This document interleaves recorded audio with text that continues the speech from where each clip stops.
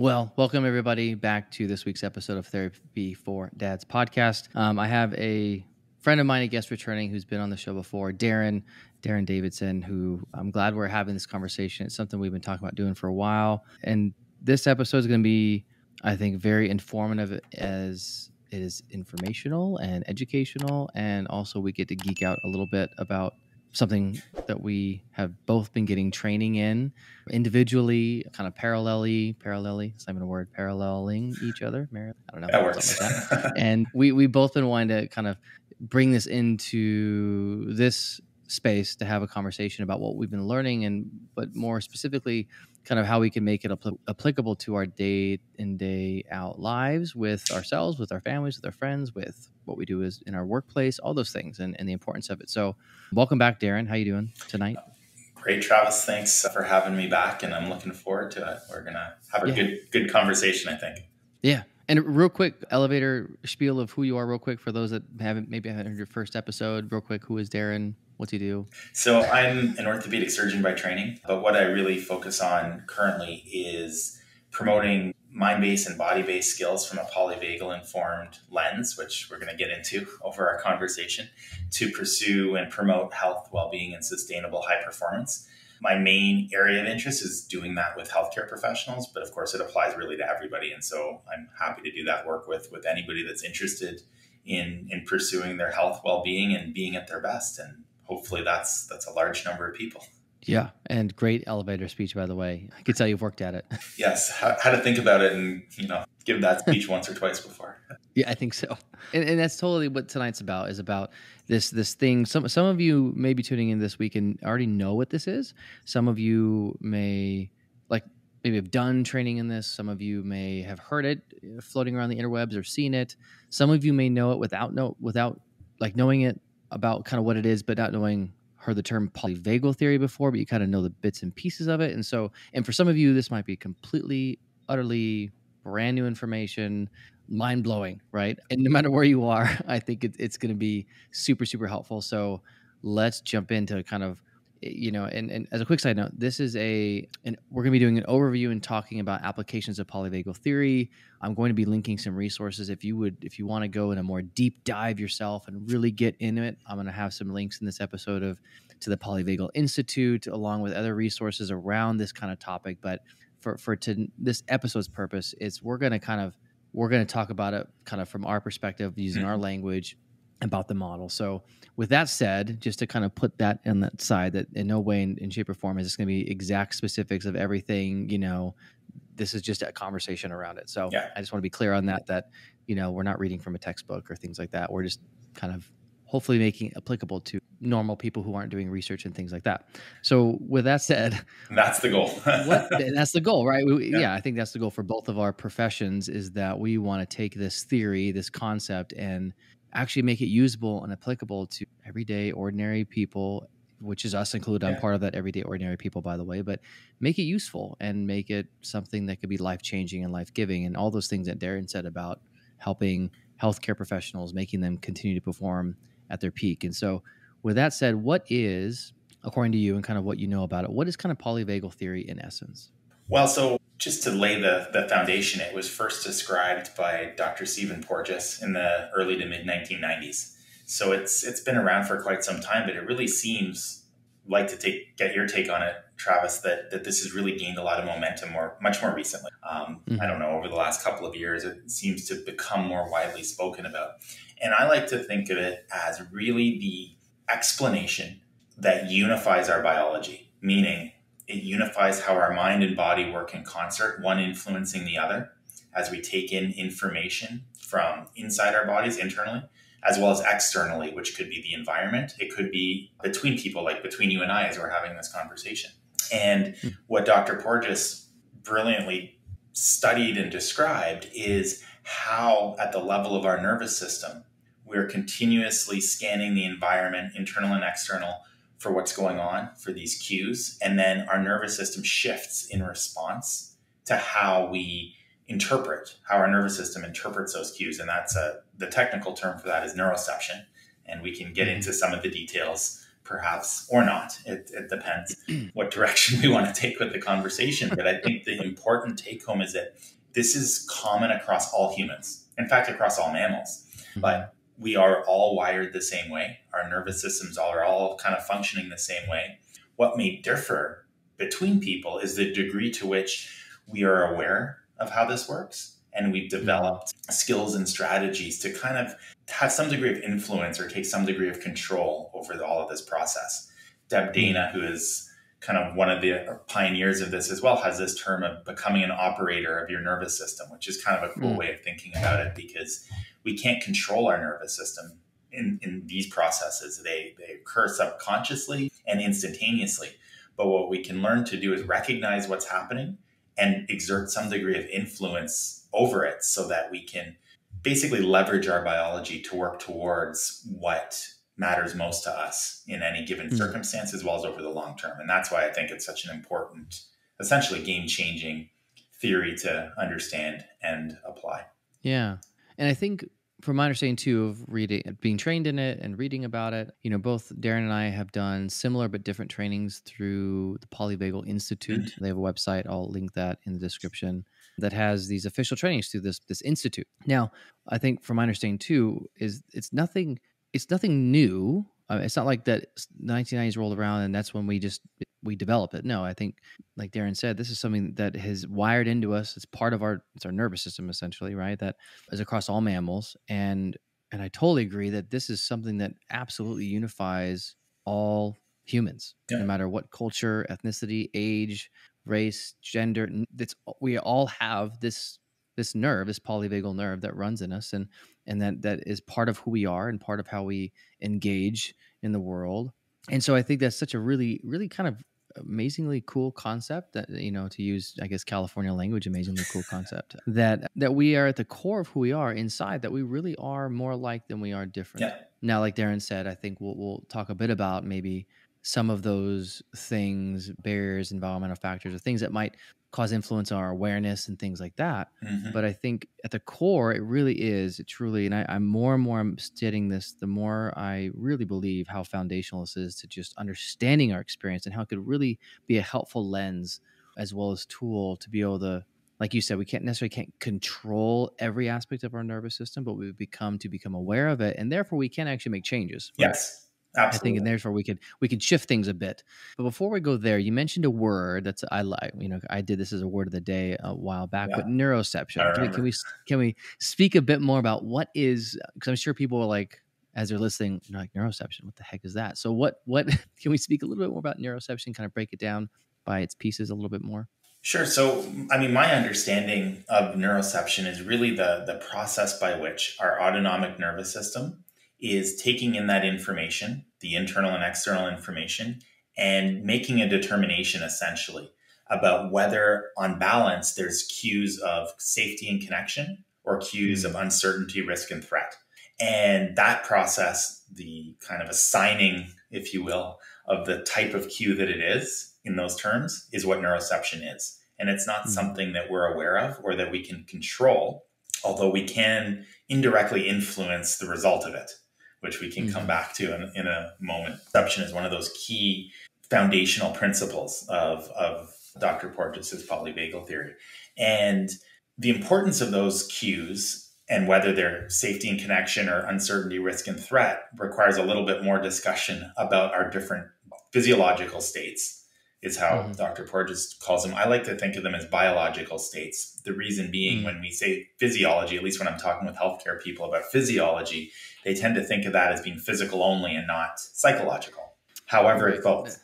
So each of these states, there are attributes of the states that are present or emerge from our minds, from our bodies, from our breathing, our heart rate, our gastrointestinal digestive system, and even impacts on immune system, inflammation, and various other body systems. So maybe it would be a good time to talk about the three states that exist and how neuroception can kind of direct us off into one of those three states, or perhaps a state with a combination of them. Yeah, and I think that these, if you don't know already, if you haven't picked up on what we're talking about, like polyvagal, that once I think Darin mentions these three states, I'd say 99% of us are like, oh, yeah, I know exactly what that is, right? Because Hmm. these are things that we've been learning about. We've all heard these terms. And so let's just jump right into those. Like, so what are those states that I think a lot of us are going to immediately be like, yep, I know exactly what Yeah. we're talking about. So What the are those states states? exist on like a hierarchy, and at the top of the hierarchy, which would be like the most preferred state for connection, relating to other people, promoting our health and well-being through recovery and restoration, is what's called the ventral vagal state. And that is governed by the ventral branch of the vagus nerve. Then the next rung down is the sympathetic state. And this people are usually pretty familiar with because it's that fight or flight type of state. Like you're revved up in response to some threat in the environment and you get into that fight or flight mode. Your adrenaline gets pumping, and that's the sympathetic state. And then below that is what's called the dorsal vagal state. And that's mediated through the dorsal branch of the vagus nerve. So same nerve as the ventral state, but the other half of it essentially. Mm-hmm. Maybe not technically It's like half, the bottom but half, the back portion, the dorsal part of it. And that's what is essentially, if we would take the fight or flight terminology and carry it on, would be like freeze and submit, would be in that state. And that's where you, in essence, it's a shutdown state. Yeah, and it's like an immobilized state. Immobilization, shutdown. And what's really important to note is that each of these states are adaptive. None of them are maladaptive in and of themselves. What is true, however, is that certain states are going to be better for accomplishing whatever is going on in a given situation. So it's not really the state per se that's adaptive or maladaptive. It's what state for what situation that becomes most important. So even though we say, like, we put the ventral vagal state at the top of the hierarchy and say, well, that's preferred. Well, if we're in a situation where, for example, there's a fire and we have to get out of a burning building, we don't want to be in a ventral vagal state. That's not going to be very adaptive in that situation, to be all relaxed and, you need some sympathetic mobilization there to get out of that burning building. And so it's just an example of how these states are all adaptive for particular circumstances. Yeah. The key is really identifying the state that we're in and then determining whether it's the state that would be preferred for whatever it is going on in the present moment. And I think it's a great way to put it, is that these states are within our nervous system, that they are adaptive, that they serve a purpose of survival, right? That they serve a purpose of activating us, like if there is that fire, to be mobilized into our kind of fight or flight response, to get us moving, right? We don't want to be in ventral, right? Like just relaxing on the couch and, the fire is burning, and right, that would not be an adaptive response with our nervous system, nor would it be to freeze and shut down. Although that does happen for some people, right? That could put them into a freeze or shutdown state. And, I think a lot of firefighters are coming in, might be rescuing people who might be there, but they're not necessarily bad. They're not good or bad, right? Like you said, but they are adaptive. They serve a purpose. Now, again, we could maybe get triggered into a state that may not be so effective, or we can get stuck in states for a long period of time, and those are things that there's a little more nuance to it. But I think that these three core states is, you're probably nodding along saying, yeah, I know exactly what that is. I know fight, flight, I know shutdown, I know freeze. And I think my understanding too, Stephen Porges, I was talking with Jan Winhall, who's one of the Polyvagal Institute trainers who I've been doing a lot of work through with treating trauma and addiction. I've been doing a lot of training with them on that. And I think she said that Stephen Porges, apparently he's the one who discovered that the dorsal, like the shutdown fold dorsal branch. Because I guess previously what we understood it was the fight, flight, freeze is how we pre 90s is what we understood it to be. But I guess through his research, he then discovered that kind of dorsal farther branch of that kind of immobilized, shutdown, collapse, dissociative state, which is what he saw, I think, when working with people in depression and things like that and trauma. Yeah. And originally, I think neonates in the neonatal ICU and bradycardia, meaning heart rate dangerously low. Right, which is that shutdown, immobilized state of the body trying to survive. Yeah, which is interesting. So he kind of discovered that branch and kind of extended the research, and so it's really cool how it's developed. And so these are the main states.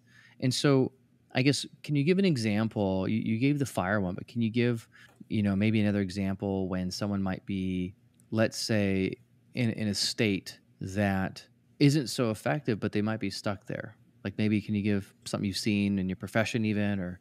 Well, sure. So, I mean, this happens all the time. And I think as humans, especially in the present era, we spend a lot more time in a sympathetic state than we might recognize. And we see it all the time as do you, people getting stuck in sympathetic states with having paralyzing anxiety, for instance, would be stuck in a sympathetic state. Stuck in a dorsal vagal state would be somebody with very profound depression. And, in a lot of the work that I'm interested in with healthcare professionals, burnout is a huge issue. And really, we talk about burnout, we, the royal we, right? Talk about burnout as far as, symptoms such as emotional exhaustion, dissociation or detachment from your professional role. If we're talking about occupational burnout, lack of fulfillment or enjoyment in performing that role. Well, really, if we put a polyvagal lens on burnout, what it really is a persistent or possibly even locked dorsal vagal state. Because if you go through those symptoms of burnout, they describe that shutdown state, that immobilized state to a T. And so this is where polyvagal theory becomes so helpful, because if we think of things as an anxiety disorder, depression, or burnout, we can get stuck in the terminology and the labels. But if we think of it more biologically, as far as these states and neuroception and the things that we can do, and I'm sure we'll talk about this as we continue our conversation, to help our body shift states through using things like breathing patterns, muscle tone, our voice, our posture, our thoughts, all of these things, then we can do a lot of things to help ourselves in any given situation, to help break out of being in a locked state, as we were talking about. And of course, there's many other interventions that are important as well. And by no means is this a complete substitute for any of those, but it can be a very, very important adjunct. And another, I think, really important application of polyvagal theory within the healthcare realm is that in order for us to heal and recover and restore ourselves, we need to have ventral vagal tone or ventral vagal activation. That's what allows us to restore and maintain our homeostasis, our baseline state. Well, if we're off in sympathetic and dorsal states, we don't get to recover. We don't get to restore or go back to homeostasis. And that has profound impacts on our health, psychologically, emotionally, physically, spiritually. And this is where the understanding of all of this can become so important just in day-to-day life if we're interested in promoting our own health and well-being. Yeah. And I think, you already began opening this up of the why, why should we care about this? And you've already begun to go there. So let's go there a little bit more. Like at the essence, it's so important because why? Like, why should anyone care really about this thing of polyvagal theory and knowing our nervous system and what state we're in? Like, why does it even matter? Like, I'm playing dumb, but like, why does it, who cares? Like, whatever, Darin, like, it's just another theory. Like, what, why? Well, from my perspective, the reason why is that this is all happening, whether we want it to or not, whether we choose to recognize it or not. And when I say this is all happening, it's our nervous system is functioning in some of the ways we've mentioned. And there's, of course, more detail to it than we've gotten to this point. But it is going on. These processes are occurring, whether or not we're aware of it, whether or not we want to try to have any influence over it. So the question really becomes, do we want to, as Deb Dana would say, be an operator of our nervous system? Or do we want to be a passive passenger and just go wherever the car takes us? And if we want to have some degree of autonomy over how we show up for ourselves and the people around us, if we want to have some degree of influence over how we function, the ability to pursue health and well-being, to accomplish whatever goals are important to us in any aspect of life, and we want to give ourselves the best chance of doing that, then this becomes really important, because without having some influence over our nervous system, we have no control at all over what's going on. And there's already enough factors at play that we cannot control no matter what. It would be important, I would think, for us to take some measure of control over that which we're able to. Yeah. And I that's a beautiful picture I get when you say being the operator versus a passive passenger. I think it totally resonates with me. Not entirely my original analogy. From Deb Dana with the operator part, but adding the passenger part.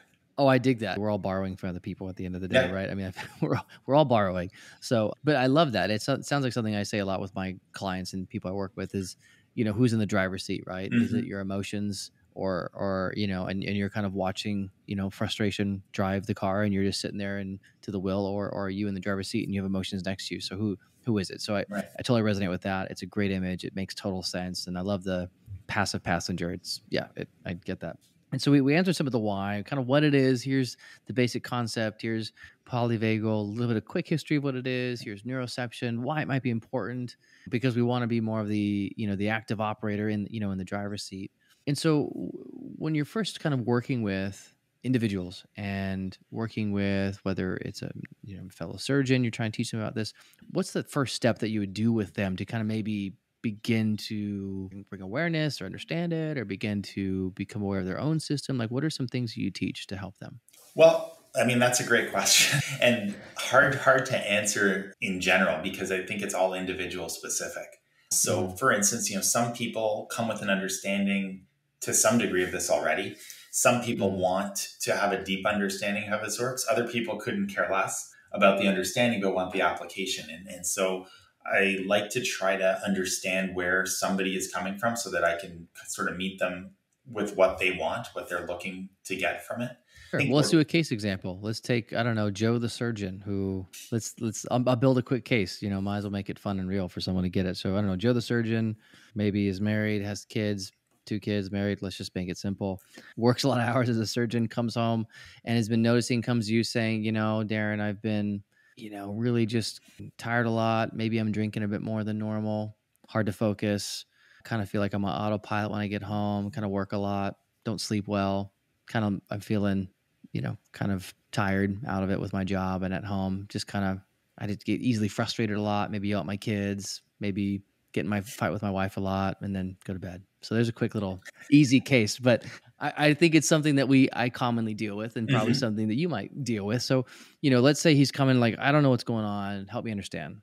Right. And obviously we'll do from polyvagal lens, we won't deal with context right now of his life and things like that, but just to make it applicable to this, like where would you start with helping him see from that lens of polyvagal? What would you do? What would you start with? So I would start by finding out what, if anything, this person knows about polyvagal theory and any of its applications. Because if they do have a baseline level of understanding about it, then maybe you can start a little bit further down the road. And if not, that's completely fine. I tend to start by just bringing up shared examples of experiences that illustrate how powerful polyvagal theory is that everybody can relate to. And so an example I frequently use is a surgery example. And that is that, when we're going through training, we might do a very common procedure over and over and over again. And we do it with a more senior surgeon and attending surgeon by our side. And we develop a competence at doing this. And the time comes where the attending surgeon says, okay, you're going to do this on your own now. And as soon as that moment happens and that surgeon leaves the room or goes to the other side of the room, but isn't standing beside you, all of a sudden, this set of skills, physical skills that you're very competent at, that you're prepared to do, that you've done many times before, all of a sudden becomes this monumental task. And the simplest decisions become second guessed. Confidence drops way off. And you're just not sure of even the most straightforward of the steps involved in doing this procedure. Well, why is that? That is an experience, I think, shared by every surgeon, unless they're completely out of touch with their circumstances. And even non-surgeons, it could be making decisions about what medication to prescribe or, in a mental health setting, making a diagnosis or what type of therapy to introduce or how to introduce it, any kind of decisions. Well, why does this happen? Because it happens consistently. Well, the reason or from a polyvagal perspective, the reason is that attending surgeon, in the example I gave, is providing co-regulation. And we haven't talked about co-regulation to this point, but what co-regulation basically is that not only is that neuroception process going on continuously within us and our physiological states shifting, but when we're with someone else, their physiological state can impact our physiological state by virtue of the cues that they're sending us. So if this is a supportive person, we get cues of safety and connection. We will shift towards a more ventral vagal state and feel more calm, more grounded, have more curiosity, capacity to consider different options as examples. On the flip side, if that person is threatening, then we shift in the other direction into those sympathetic and dorsal states. In the example of the surgeon leaving the room, we lose that co-regulation and now are more flooded with these cues of uncertainty and risk and threat, which drive the physiology towards those sympathetic and dorsal states. And so I like to bring up this example because every healthcare professional can relate to it. In fact, I think most humans can relate to it the first time they're left with a responsibility, like driving a car, for instance, the first time on your own when you're a kid. By going through that example and by being able to explain it in the way we just did, I think helps people to see that there is an explanation for what's going on, that in addition to it, that the explanation is not their fault. It's not that they've done something wrong or that they should have done something differently. It's that this is their biology.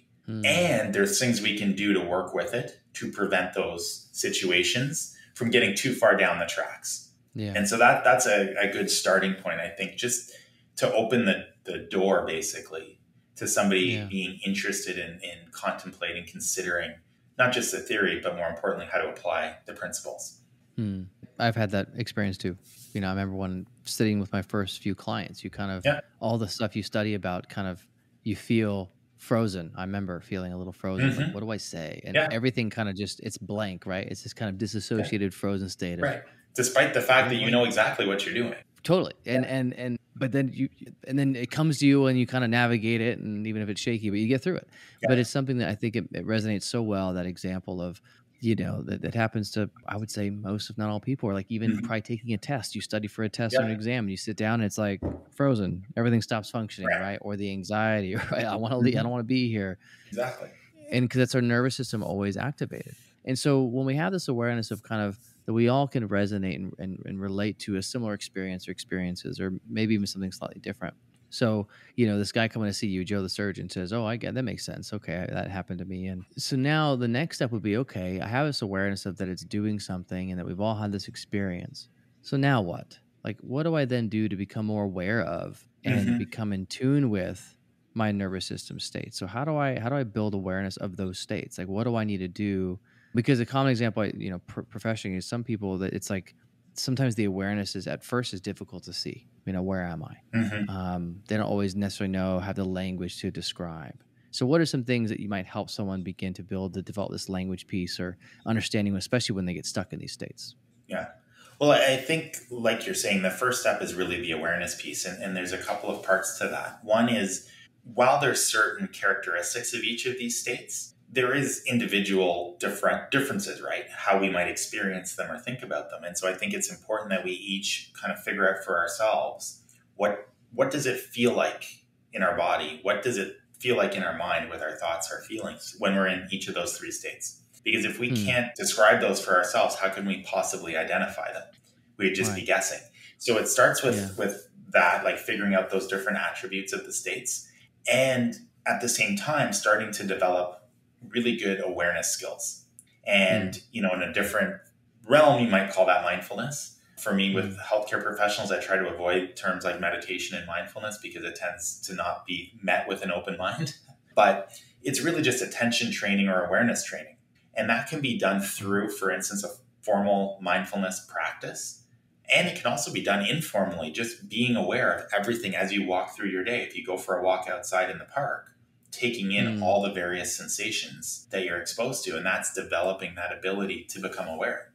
Yeah. And I think that's really the starting point, because without being able to identify our state, which requires awareness, we can't use any skills or strategies to shift our state because we don't know where we're starting and we don't know where to go and we don't know when we've got there.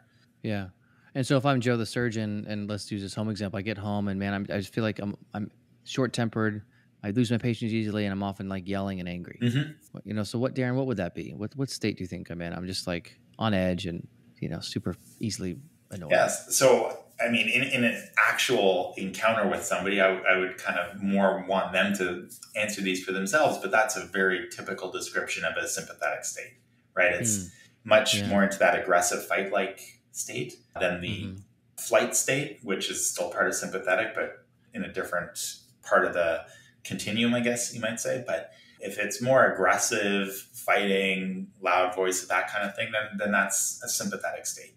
And it would be important for this individual to start to be able to recognize when they're into that state, ideally as soon as possible. So before the yelling or screaming starts, for instance. Right. to start to And feel the so, sensations in their body, yeah. perhaps their heart rate going up or their breathing pattern changing, recognizing the thoughts in their mind that start to signal that, hey, we're off into a sympathetic state. Because the sooner we recognize it, once we develop some skills to work with that, then we can implement those skills sooner before we do anything that we, might later prefer we had not done. So if we're in that state, and let's say Joe gets this understanding, it's like, oh yeah, that makes sense. Okay, I can see why it's the fight or flight. Because Joe's a surgeon, so he's got some, he's got some knowledge about these things. So he's like, oh, it makes sense, Darin. Okay, yeah, I could see that. I'm definitely in this kind of fight state, and kind of, which is really, fights fueled by aggression, resentment, aggression, annoyance, frustration, things like that. Where flight's more fear based, right, and worry. And so yeah, I could see that. Easily annoyed and short with people, and so Darin, what do I do now? So I'm in this state. How do I begin to kind of get out of this state? What are some things when someone's stuck in that kind of activated, mobilized state? What are some things to help them?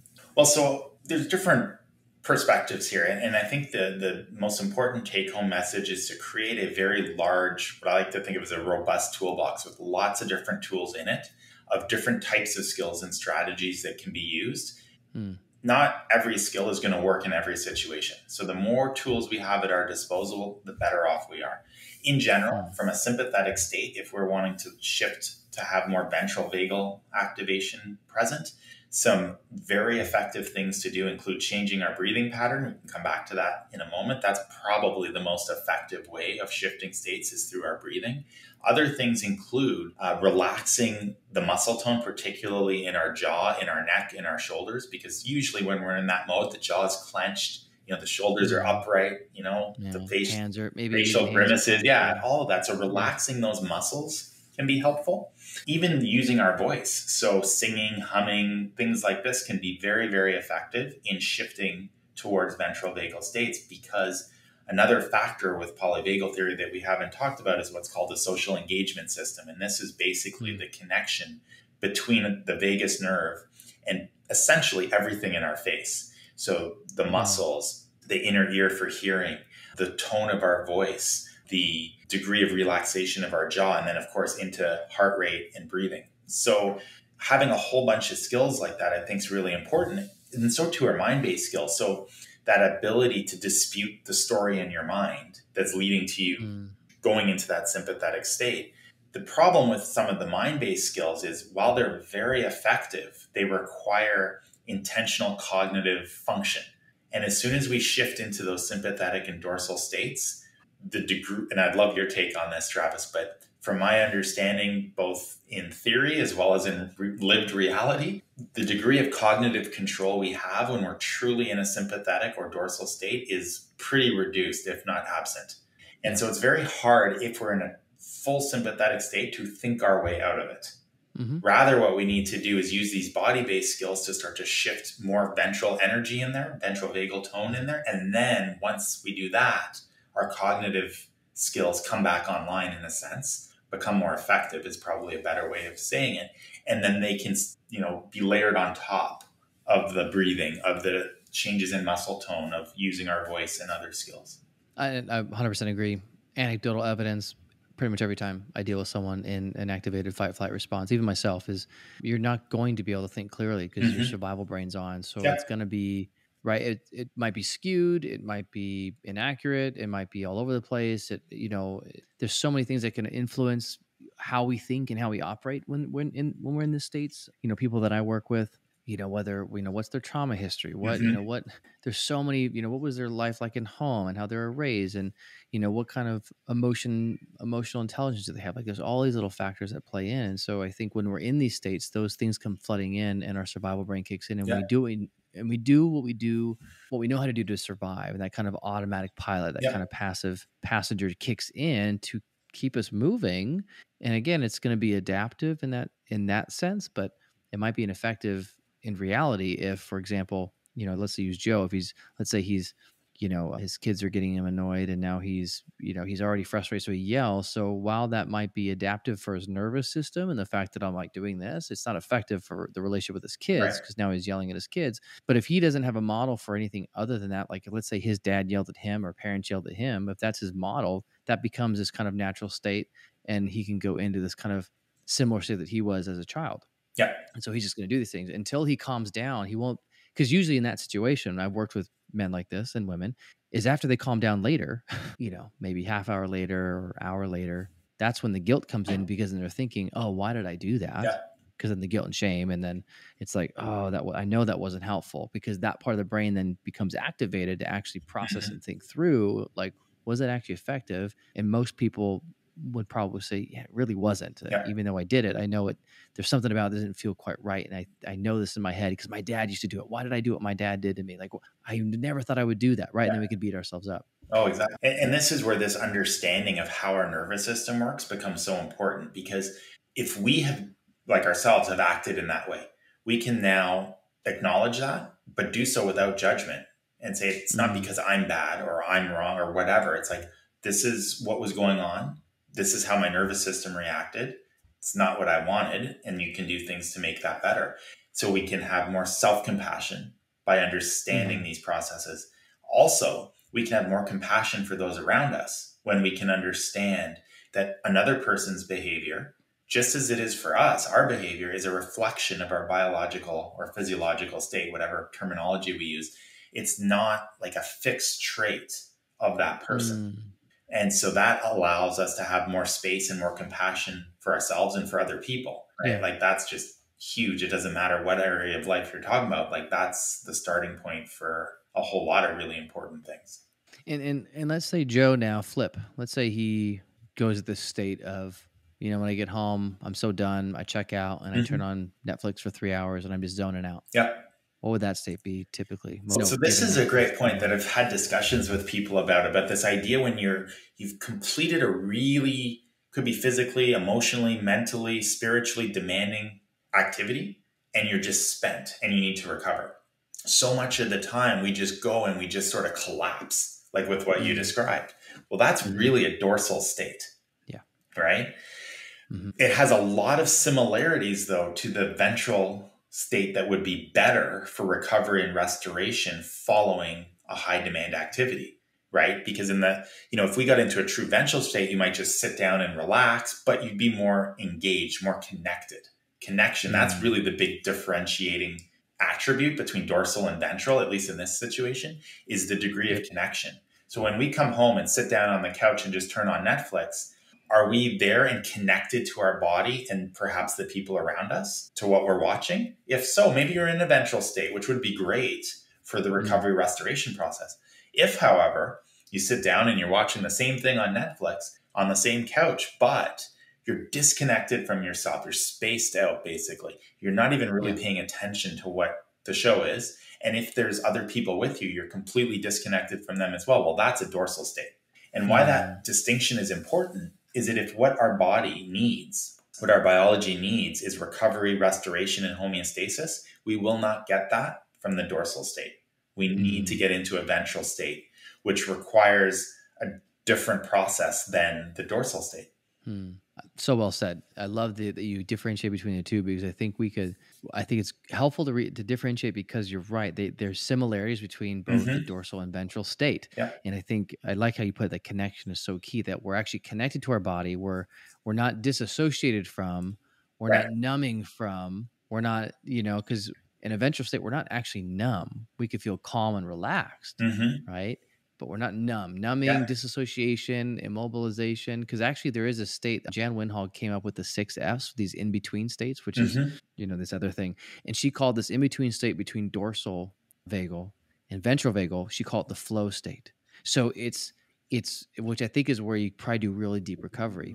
And she called it, because it's a little bit of dorsal, but in grounded safety, in grounded connection. So you're pulling that kind of, it's like when we get in a really deeply meditative state, or maybe a really deeply spiritual state, or maybe something where we're really relaxed and we're kind of recovering. And you might have experienced that maybe if you're taking like a warm bath, or, something to that effect, where it's dorsal energy, but grounded safety. Yeah.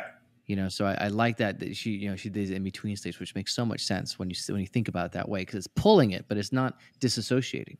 And I think that's so key, because you're right. We could do the same thing on the same couch, but fully be connected and integrated and recovering. Exactly. Versus I'm numbing out and I'm disconnecting. And so let's say we're disconnecting. Let's just say we're numbing for a second. As someone, what are a couple things one, two, three things that someone who's maybe immobilized, disassociated, disconnected, how can they move out of an immobilized state, maybe dorsal Yeah. branch? What can they do to kind of take some steps, so to speak, up the ladder? Right.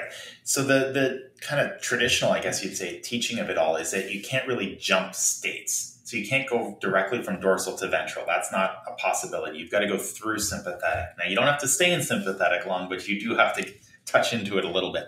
And so I think the best strategies when we recognize that we're in a dorsal state is to introduce some degree of energy into our system. And that could be in the form of a little bit of very gentle physical activity. I'm not talking about a strenuous workout. I'm talking about maybe getting up and going for a light walk or just moving around a little bit. Again, different breathing patterns can be effective. And it would probably be a good idea for us to come back to that in a moment about what breathing patterns for what situations, because there's a lot of misconceptions out there about what breathing patterns, and a lot of hacks out there about what breathing patterns to use, and they don't apply in all situations. But there's certain breathing patterns that can help introduce more energy into the system so that you get into a bit of sympathetic energy, and then you can shift into a more ventral stabilized state. So from that dorsal state, that would be the big key, I think, is a little bit of mobilization and then shifting towards ventral. Yeah, I think it's so key. We can't skip states. We need that energy to move us back. It's like a boom. It's almost like a slingshot, so to speak. Like think of like slingshotting around the moon. Like we need that pull to then whip us around, right? We need that kind of that energy. What's a breathing state for maybe a dorsal immobilized state versus a breathing pattern that might be useful for an activated sympathetic state? So when you really get into breathing patterns, I mean, there's a whole bunch of stuff out there. But to keep it simple, I like to talk with people about 3 different breath patterns. One to increase ventral energy, ventral vagal tone. One to kind of stay where you're at, and one to ramp you up a little bit. And so if we're looking to introduce more ventral vagal energy, like decrease, the energy level from a sympathetic state, a relatively prolonged exhalation relative to the inhalation with a mechanic through the nose and using the belly or the diaphragm to breathe is the best way to do that. And there's ways you can figure out the exact ratio that works for a given person between inhalation and exhalation, but typically it's like 4 to 5 or 6. So like 4-second inhalation, 5 or 6-second exhalation with no breath holds in between. And that will tend to increase ventral vagal activation. For people that have wearable tech, they can see that their HRV should go up, their heart rate variability should go up when they use that breathing pattern. The one to kind of stay where you're at is that box breathing. So it's very symmetric, like a box. So inhalation, say for 4 seconds, hold for 4, exhale for 4, hold for 4. And when that inhalation and exhalation becomes symmetric, that tends to kind of keep you where you are physiologically.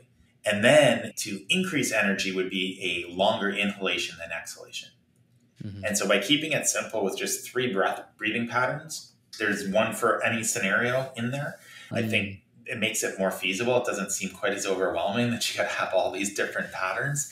Because the other thing too is we have to practice these in order for it to be effective when we most need it. It's not enough to just say, I know which breath pattern to use. I got to practice it. Otherwise, it's not going to be there. It's like any skill. If you don't practice it, you're not going to be proficient with it. Right. And let's just talk about that for a second. And I love that. Yeah. I love the 3 types of breathing. I think it's so important to know, because you're right. You want to know the right tool. Going back to the tool belt, the right tool for the right job, so to speak. I like the 4-6-8 breathing or pranayama breathing, right? It's helpful to reduce stress, that longer exhale. There's another short ramp up breath I've learned through this app called, Mental. It's a mental health app for men. It's pretty cool. And they do this thing where it's a quick 2-second inhalation with a 1-second kind of grunting exhalation, which is good for like getting your body activated. Yeah, another longer inhalation than exhalation. Yeah, there's many variations on it. Yeah, and it's so cool because these things, you do feel it, and I think the important thing you just hit on, we'll kind of start to wrap up with this, is the practice. Yeah. And I don't know what your experience. In my experience as a therapist, I will get certain clients to come in and say, Travis, it didn't work for me. I'm like, okay, well, tell me what didn't work. And I'm obviously generalizing here. I do get very nuanced and specific with clients and kind of tailor it. But a common theme I'll hear is that, that doesn't work for me. I'm like, well, tell me about it. What happened? Kind of, I get it. I want to get an understanding of Hmm. the context and what's going on. And a common theme I hear is that I think practice just isn't really done enough. Yep. It's maybe they might have practiced it once or twice. And then when they needed it, either they forgot or, it didn't really work for them or something. And so in this circumstance, why is practice so important when it comes to doing these breathing patterns? Like why do we need to do that? Like why only one or two times? Why is that not enough? Well, I mean, again, it's like any physical skill. I mean, if we want to be able to shoot a basketball, ride a bike, you name it, we have to practice it. Play an instrument, we have to practice it. It's while breathing is something we do all the time, and we do it most of the time unconsciously. It just happens. In order to do it in this deliberate way to bring about a certain effect, we have to practice doing it. Because if we don't, we're not going to be able to, in a sense, go and automatically start to engage the right breathing patterns. In addition, when we practice these, this is what, from a polyvagal perspective, the terminology would be neural exercises, which is training our nervous system. And this is another really important part to it all, is that when we train, for instance, by doing breathing practices, not only are we developing proficiency with that skill, but we're also training our nervous system such that it can become either, the terminology is either resilient or flexible. I mean, kind of the same thing in this context, meaning we can develop more robustness in our nervous system such that we don't shift off into sympathetic and dorsal states quite as easily because we have greater resting ventral vagal tone, which brings in another principle we didn't talk about, which is the principle of physiological state as an intervening variable, meaning if we're in a ventral state and we're presented with kind of an on the fence kind of stimulus, we're more likely to interpret that as a cue of safety and connection. Whereas if we're sympathetic, and we all have this experience, we're ramped up already, a very trivial cue might make us more ramped up. But if we're more relaxed when we get that same cue, it doesn't do anything. And that's because of the intervening variable. And so by training, by doing neural exercises, we're in essence increasing our resting ventral vagal tone, which is keeping us more in that ventral stabilized state so that we have more room before we reach that breaking point, if you will, and shifting off into sympathetic states. So the practices are there for a few things. One is to develop proficiency at the skill. And then the other is this whole concept of actually training our nervous system. Yeah. And what comes to mind is in the trauma world, this concept that Dan Siegel coined, that our window of tolerance. Exactly. What we're able to tolerate. And so these neural exercises can expand our capacity. And of course, our capacity could change depending on our day too, right? We might have had a really long day, really rough day. We may not have eaten a lot of food or had enough water. So our capacity could start to shrink. And so I think I'm so glad that you included that, these intervening states and how these things could shift depending on what state we are already in and how we can kind of tip over to the state just because of where we are in the day. And then we have our window of tolerance in general. And then I'm also thinking of people that have experienced quite a bit of trauma in their life that also can, another thing I've used with people that have had a lot of trauma is I think sometimes their nervous system needs to be, I use the term needs to be recalibrated because maybe they're hyper tuned or hypo tuned, like they're picking up threat when there really isn't threat.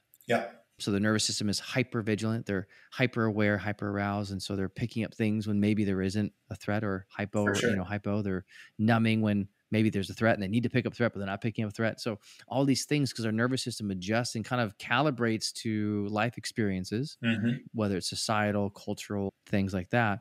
And then as we get older, we have to, and I think that's a piece too, as we're working with clients and even probably with surgeons that you're working with, is we got to understand someone's entire context, right? Yes. Because all these things matter as we get to understand what are they doing. And so then but these neural exercises, regardless of where you are, begin to increase our window of tolerance. They begin to become more aware of our nervous system. We feel more skillful. And when we do practice, one final question with that, do you think there's a helpful use in purposely, let's say you're in a ventral state, is there a use in that state to practice ramping our nervous system up and then bringing it back down again? Absolutely. And then why? Why would that be helpful for us to do that? So absolutely great point, really important. And I totally agree that is useful. And the best analogy I have is that if we are trying to improve our physical fitness, be it stamina or strength, we have to push our tolerance. in order to gain more ability to lift a larger weight or to run a further distance, whatever it may be. And the same is true for our nervous system. So we have to be careful when we train in that way to push our limits, because we want to do that starting from a ventral place. Otherwise, we can get ourselves very deep and locked into states we don't want to be. But if we're to really develop the ability, and this is responding to life, right, to manage the cues that come up as well as possible, then training that ability by intentionally challenging our nervous system from a safe place, a connected place, and then recovering right back to safety and connection is exactly the way to do that. Yeah, I like that. I think that's very important. And I think it's important to know where we are. And I think it goes back to our awareness of what state we're in. What's our neuroception? Do I feel more safety, cues of safety in my ventral, or am I activated, right, in a sympathetic state? Am I feeling numb and disassociated? Because I think, and I know, not only think, but know from experience professionally and as well as personally, that awareness, as we come back to this whole topic, is and there's so many topics we haven't discussed tonight, by the way. I think this applies to us as dads working with our children. I mean, that's a whole thing we probably talk about on, why it's important as parents and dads to know our nervous system state, especially when we're parenting our kiddos and our kids are dysregulated, and co-regulation. I mean, that's let's set up a teaser for the next part where we talk about this specifically when we're working with our kids, because this is let's do that. From a polyvagal perspective is a whole other topic of conversation that's super important and makes a world of difference. So let's do that. So this is a teaser, everyone listening. We are going to have a conversation around parenting from a polyvagal lens, because I really firmly believe how important that is. And it's really cool when you understand that, and how actually, is a little, not spoiler, but I think how life-giving it could be when you know this, especially with your kids and with yourself and with your partner, like how amazing it could be. So a little teaser, we're going to do that. But Darin, man, there's so much stuff I want to keep geeking out, but I'm conscious of the time, and it's an hour, and people are probably like, okay, I'm ready to be done. But this was such a good conversation. I think, for sure. I think we would help out Joe, the surgeon, really well with giving him some understanding and some experience and awareness, as well as some breathing techniques to help him at least to begin to get started. I know that'd be the beginning process to help Joe, the surgeon, to work through some healing and health. But thank you for being on. And where can we find you if anyone wants to work with you listening? Like, oh, I like how Darin sounds and I want to work with him, and it sounds cool, like he works with surgeons. Maybe I'm a surgeon and I would like to get help. Like, where can we find you? Sure. Really the best place is my website, which is just my name, darindavidson.com. I'm also on LinkedIn under the same name. And then I have a weekly blog, and it's also published on Substack. And on Substack, it's under the healthcare athlete. So those are really the best ways to find me. There's contact forms on the website. So if people want to get in touch, that's a great way to do it. Awesome. Well, thank you, Darin, again. Have an excellent night, and I can't wait for our part 2 for this. Yes, absolutely. Thank you, Travis. It's been a great conversation, and I absolutely look forward to the next part.